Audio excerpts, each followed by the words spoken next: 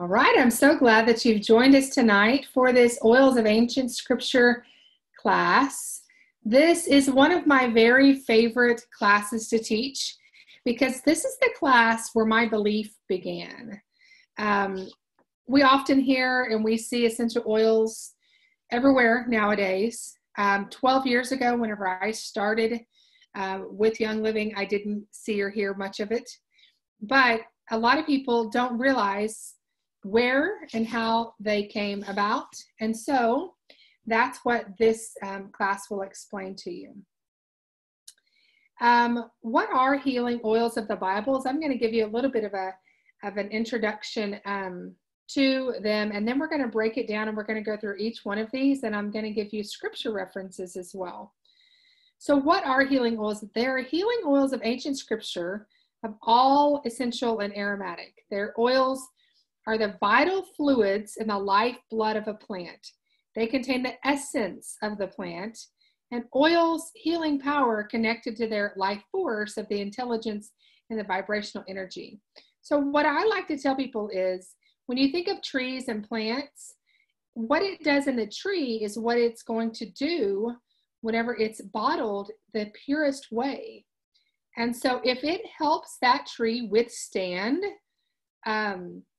strong storms, winds, snowstorms, things like that, it's going to help your limbs be stronger. And when you take the life force, that's why it's so important whenever the distillation process comes and the harvesting process comes, to get it at just the right temperature and just the right pressure and just the right time to cut it down and to harvest it. Because in the winter time, when it's the coldest in Idaho, that's when they are harvesting all of the spruce trees, because those trees have pushed their life force all the way up into the limbs of the tree. And in Mona, Utah, in the spring, whenever the lavender fields are purple and the bees are buzzing everywhere, that's when the lavender is the best to harvest it. And so there's a lot of science behind the essential oils and how they're made. And essential oils have been around since the beginning. The story of oils begins with Adam and Eve in the Garden of Eden. God provided their every need by placing them in an outdoor environment among flowers, grasses, and vegetarian. We learn that God intended for us to live in this environment, and he permeated this with gentle scents of essential oils. And I always go back to that. You know, he gave us the leaves of the tree for our healing, and he gave us the fruit for us to eat. Why are they so special? The Word was with God during creation, and God created the plants, vegetation, fruit, and seeds through his Word. The Word and God's power, the intelligence and the healing, he pushed his power and all the intelligence and all the healing into the plants. He gave them life. He gave them power. Just as he gives us life and gives us power. Essential oils are divinely ordained to help God's people heal, because he gave these special tools to us. So how do we tap into the fullest potential of essential oils? God intended us to use plants as our medicine. He also intended for us to take responsibility of our own health, know our body and how it works. We should use intelligence that he gave us in finding out how our body works and what is wrong with it. Coupled with prayer and guidance, oils can provide us with a very healthy lifestyle. So ancient scripture proves that oils were used. Essential oils were highly esteemed and part of the daily living among Hebrews, Jews, and early Christians and their Gentile neighbors. It's mentioned in 46 books in the Old Testament and New Testament mentions essential oil plants. Ancient scripture details oils using in healing medicine, food, and gifts for the religious rites. True extent of oils used in Bible times. Bible writers primarily intent was recorded in God's word. not detailed use of essential oils, but just the intent of it. Relatively, they lack a lot of the detail about the usage due to the understanding that the use was so common. So they didn't really explain how they were using it because everyone back then used them. Modern readers need no explanation for aspirin, right? We just know that aspirin and Tylenol, ibuprofen, we know what it's for. So you don't really have to explain what the use is for.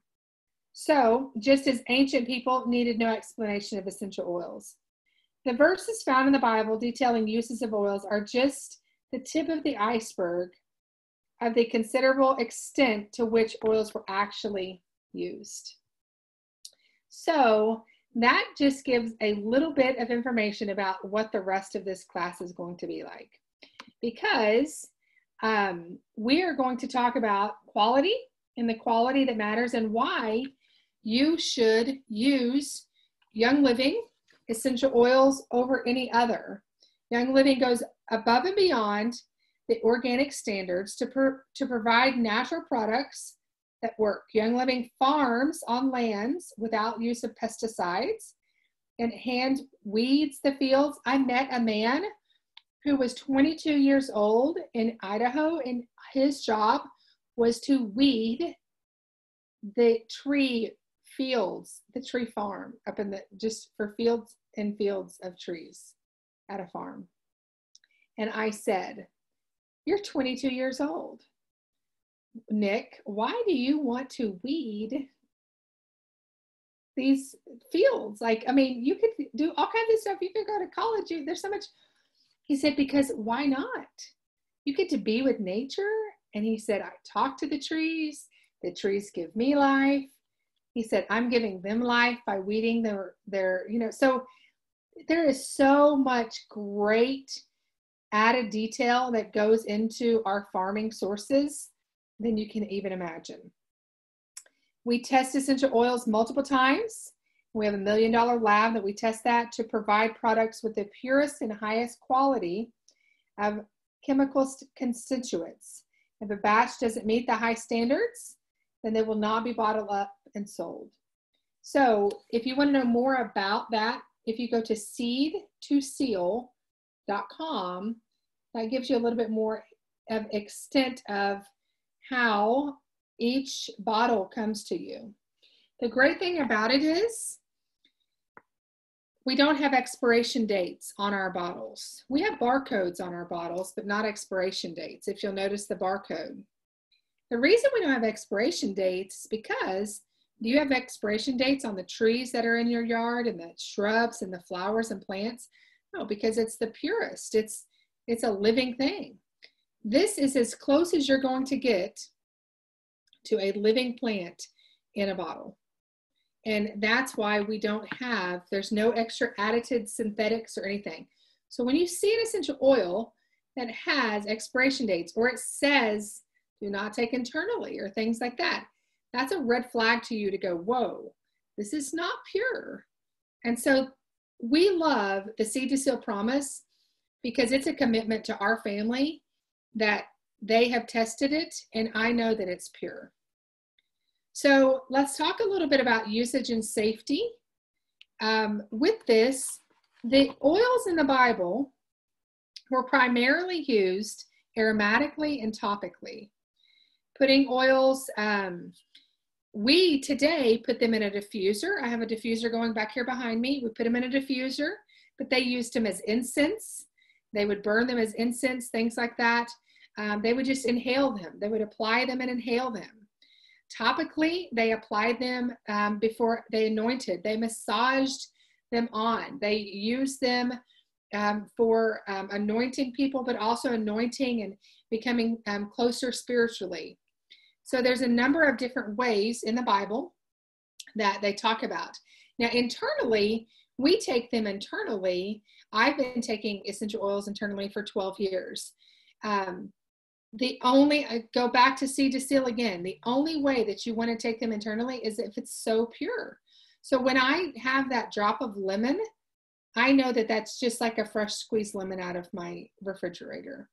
And so that's the promise that we have, that with taking them internally. It's also the French medicinal way that we use our essential oils. So the first one that I want to cover tonight is aloes and sandalwood. Aloes and sandalwood. And I so wish we had smell-o-vision, because I actually have the oils here. And if you were at a class in person, I would pass them around so you could smell it. So instead, I'm going to have to explain to you what it smells like. So there's a warm, woodsy, and slightly sweet aroma. I love sandalwood.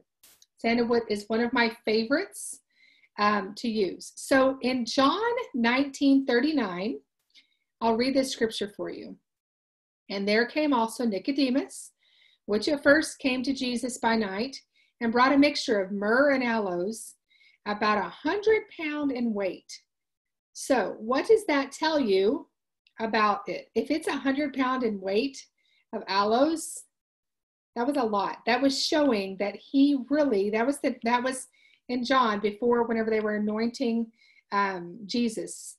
And that tells you his worth. In almost every story in the Bible, when they talk about their anointing Jesus or they're giving oils, it's thousands of dollars that they have spent to anoint this man and to pour on this man. So biblical aloe was an oil imported from India, also known as sandalwood. Sandalwood is known for its ability to nurture various systems in the body. It helps oxygenate tissue, including the brain, stimulating for our natural secretion of melatonin. I love to put sandalwood right here between my eyebrows. It's almost like a light switch. Oop, I turn it off. Enabling a good night's rest and preparing bodies for burial. So that was the reason that they were bringing it. They were going to anoint him and they were going to pray over him, but it could have been that they knew that this was also coming. With sandalwood, Young Living has a sandalwood farm that we're partners with in Australia. And so the sandalwood that we have comes from Australia, and it's called sacred sandalwood whenever you go to order it. Okay, the next one is cassia. I love, love, love cassia. It's a spice made from the bark of an East Asian evergreen tree. But cassia, to me, tastes like cinnamon. And so like a Red Hot. If you've ever had Red Hot candy, put a drop on your tongue. Oh, it's great. So in Psalms 45:8, they say, all thy garments smell of myrrh and aloes and cassia out of the ivory palaces, whereby they have made thee glad. Essential oils, including cassia, not only affect our physical bodies, but our emotions as well. Unlike our other four senses, which reach our conscious brains first, our sense of smell is wired directly to our emotional brain, where feelings are caught, and feelings, it can change our feelings. So cassia nourishes our body and spirit by stimulating feelings of joy, happiness, and gladness, and enabling emotional healing. I love that cassia does that. I totally can see that, because it always makes me feel warm and comforted. Cassia reminds me of like baking in the fall, and how comfort foods and many of the different fall foods and things like that. That's one of my favorites, is cassia. Another one of my favorites, cedarwood. It has a very warm, woodsy aroma that creates a comforting, uplifting experience.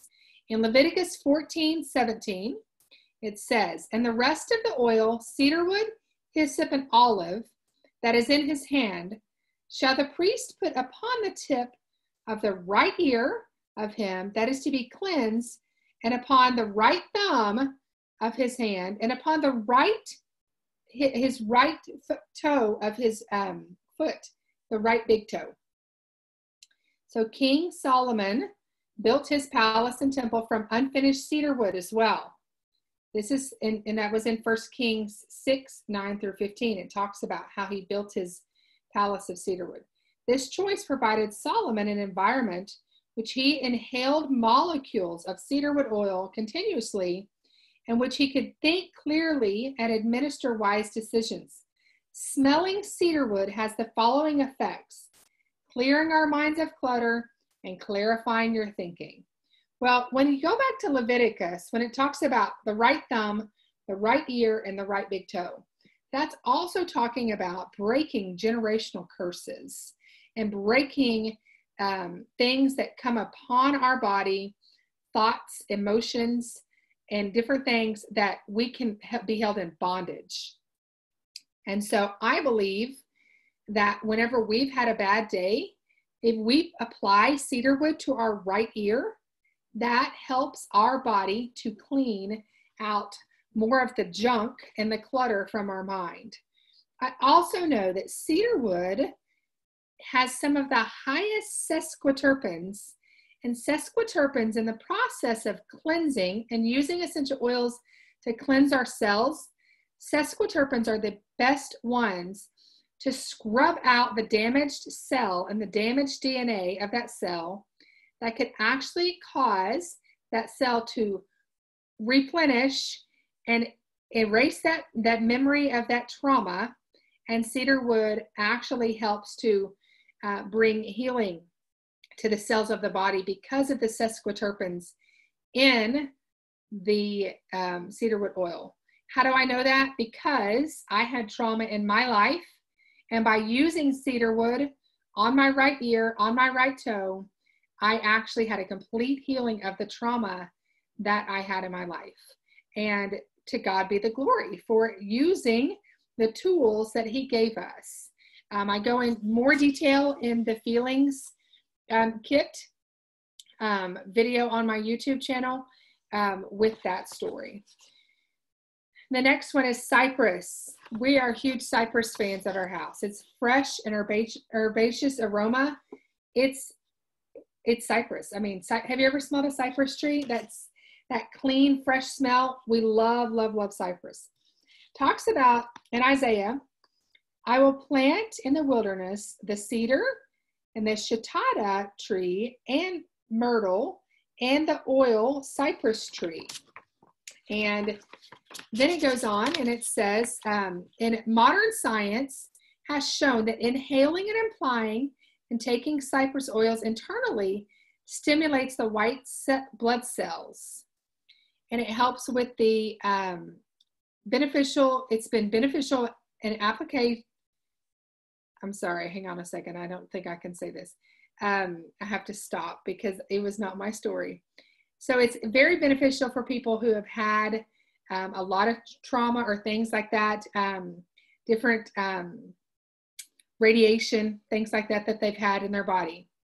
So the molecules of cypress oil seem to have an affinity with all the aspects of the cardiovascular system. So this is good for your heart, all right?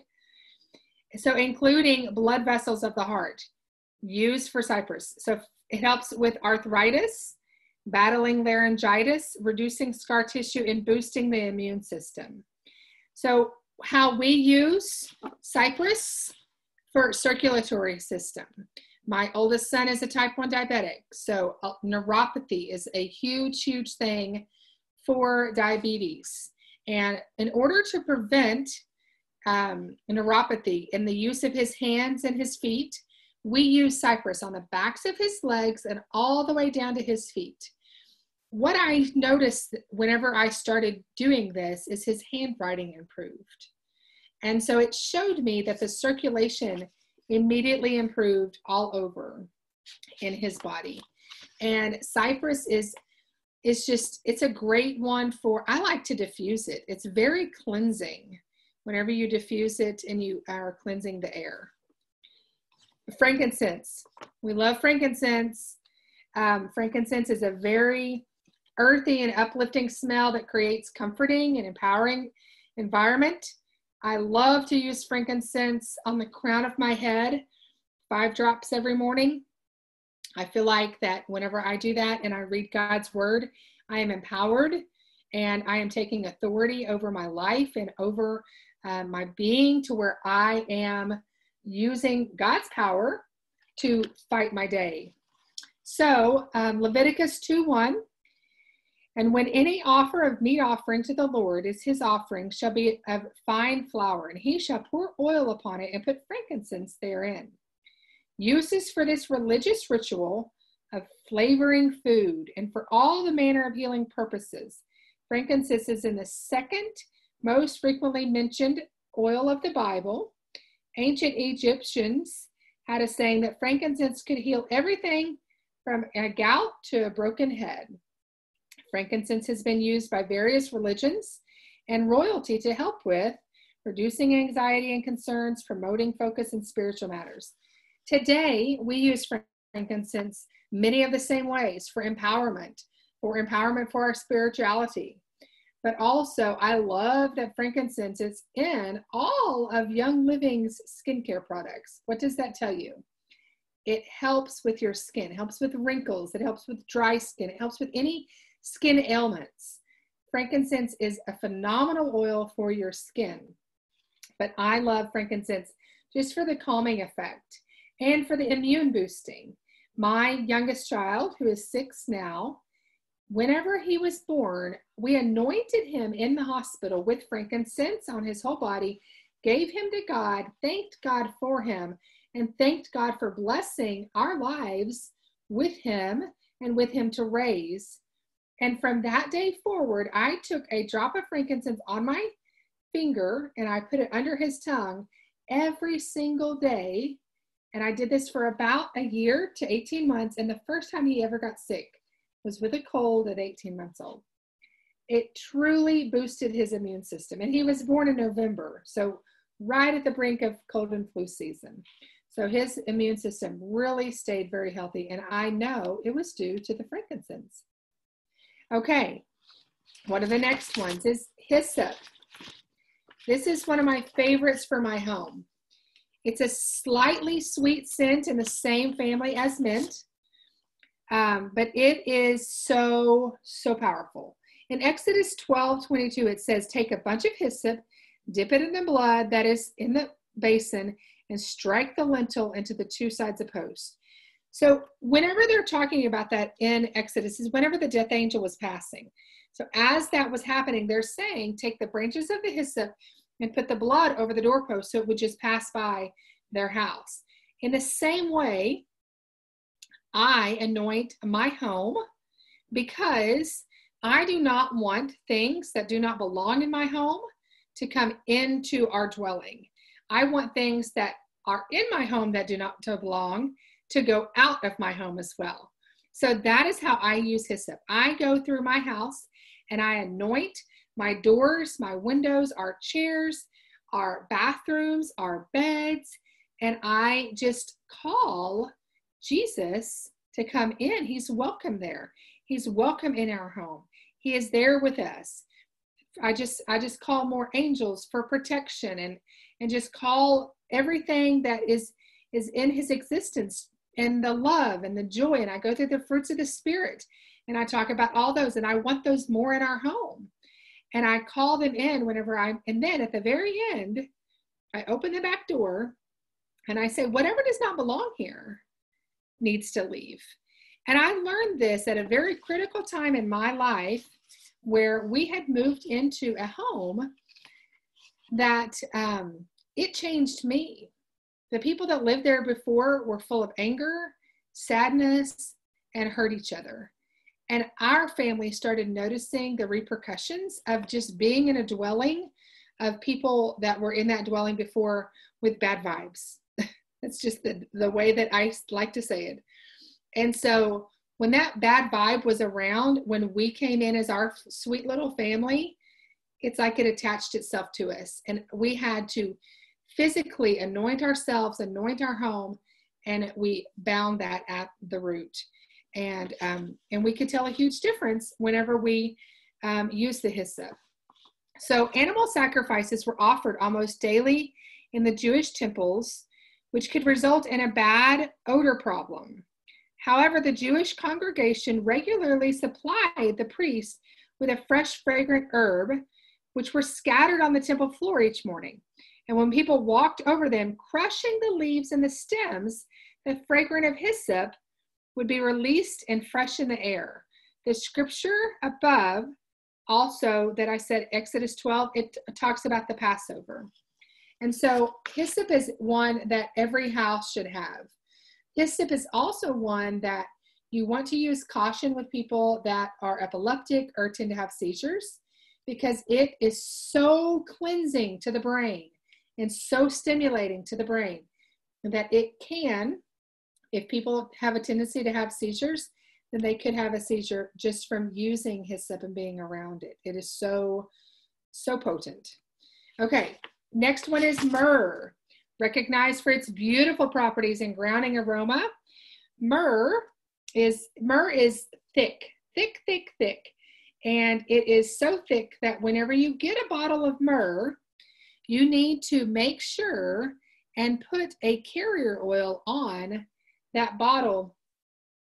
I can't even get the lid off of this one, because whenever you open myrrh, as soon as you open it, you're going to be able to get it off easy, but it will go back to the harder. It's in the it's in the tree. It's a tree in the tree family. I was going to say like frankincense and myrrh. They're similar, but it's a resin, and it goes back to the resin. And so a lot of times when you put your lid on, if there's the slightest bit of air, it goes back to that resin form. So if you take it off and put some good olive oil or V6, like we have from Young Living, around your lid, then tighten it, that will help it, because it will help you get that off. I have many bottles of myrrh, and those that have been opened, most of them have plier marks on the lid because it is so hard to get off again. But it is such a fabulous oil. I love myrrh. So Matthew 2:11 says, they saw the young child with Mary and his mother. Who are we talking about? Jesus. They fell down and worshiped him. And when they had opened their treasures, they presented him gifts of gold, frankincense, and myrrh. And a lot of people are often thinking that the gold was in liquid form, because the frankincense and the myrrh were in liquid form. So it wasn't necessarily like a gold nugget like we would think. So myrrh is the most frequently mentioned oil in the Bible. It's mentioned 156 times. It is the first oil mentioned in the Old Testament, Genesis 37:25, and it's the last one to be mentioned in the New Testament, in Revelation 18:13. It was one of the first to be received by Christ's child, along with frankincense, and the last to be offered as he stood on the cross, Mark 15:34. Myrrh is great for your skin. When my youngest was born, his umbilical cord, we put myrrh on, and the little stump of the umbilical cord came off in 3 days, and it was perfectly healed. Myrrh is great for scars and beautifying your skin. It's so thick. It's like you can almost, when my son had some stitches right here on his face, once we got them out, we just used that to kind of keep it together. Almost like glue. It's such a good, thick way of using it. Myrtle is our next one. It's a fresh, sweet aroma, and it helps to clear the mind. In Isaiah 55:13, it says, instead of the thorn shall come up from the fir tree, and instead of the briar shall come up from the myrtle tree. And it shall be the Lord for a name, for an everlasting sign that shall not be cut off. So the ancient Jews, the myrtle tree was a symbol of peace and justice, as well as a source for healing oil in celebration of their freedom from Babylon and the captivity of the restoration of the law of Moses.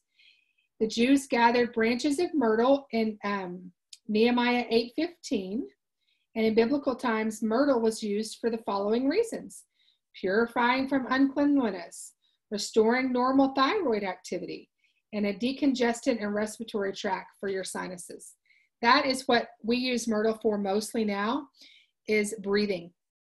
Myrtle is in our blends RC and Raven, and it's great for breathing and for respiratory and the thyroid. In fact, myrtle and myrrh together on the thyroid are actually fabulous for your thyroid. just using those two together. Something else I forgot to mention about myrrh, it can be an extender. So if you're running low on an oil and you add myrrh to it, it actually helps to extend and thicken that other oil to where it lasts just a little bit longer. So I like to use my myrrh in that way. Onycha. So major component for incense for the churches today is onycha. Now, a lot of times I will pass this around the room, and people that have been in the healthcare industry for a long time, they recognize this smell of onycha. So let me get to it in just a second. It's kind of got a little vanilla smell to it. So Exodus 30, 34 through 35. And the Lord said unto Moses, take unto thee sweet spices and onycha and galbanum and these sweet spices with pure frankincense and make an incense. While onycha was used in the holy incense of Exodus 30, its most modern use have been extensive. It's a wonderful odor of vanilla because it contains vanillin, aldehyde, which is also found in the vanilla plant. Onycha contains more acids than any other oil, including benzoic acid. This oil has been used for providing antiseptic service the body and producing a calming scent. So in the healthcare industry years ago, a lot of nurses will smell this and they'll recognize this is what they used to clean the surgical implements and the surgical things and to sanitize the hospitals. In World War II, they used onycha out in the battlefields whenever they were cleaning their, they'd have to do amputation or things like that. They would have to use this to clean the implements before they would do that because they were using them from patient to patient to patient. And so onycha is a great, it's great for cleansing and for antiseptic and cleaning that way. Rose of Sharon or cistus. It's a honey-like fragrance. It's soothing and uplifting. And this is like a white flower. It's when we think rose, we think of a red rose, but it's like a white flower with larger leaves on it. So in Song of Solomon 2:1, it says, I am the rose of Sharon. I am the lily of the valley. Also known as cistus, labadam, and rock rose. Those are other words. It is not traditional. This is not the traditional sweet-smelling flower with the thorny stems that we normally think of. It's a wild bloom that's grown on the plains of Sharon, west of Jerusalem, for thousands of years. The rose of Sharon has proven able to help with healing cuts and bruises and relieve sciatic nerve pain.